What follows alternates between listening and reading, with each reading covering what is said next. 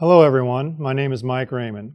I'm a physical therapist, athletic trainer, orthopedic and sports certified specialist through the APTA, as well as a fellow in the Manual Orthopedic Association.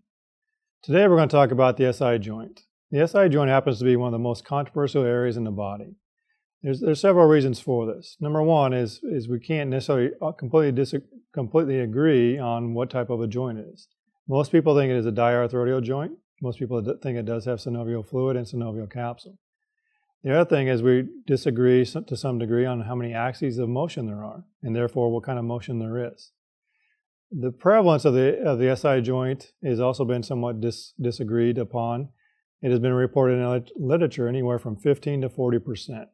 Now, 15% is not a lot, and 40% is not a lot either, but the difference on how much there is quite a variable.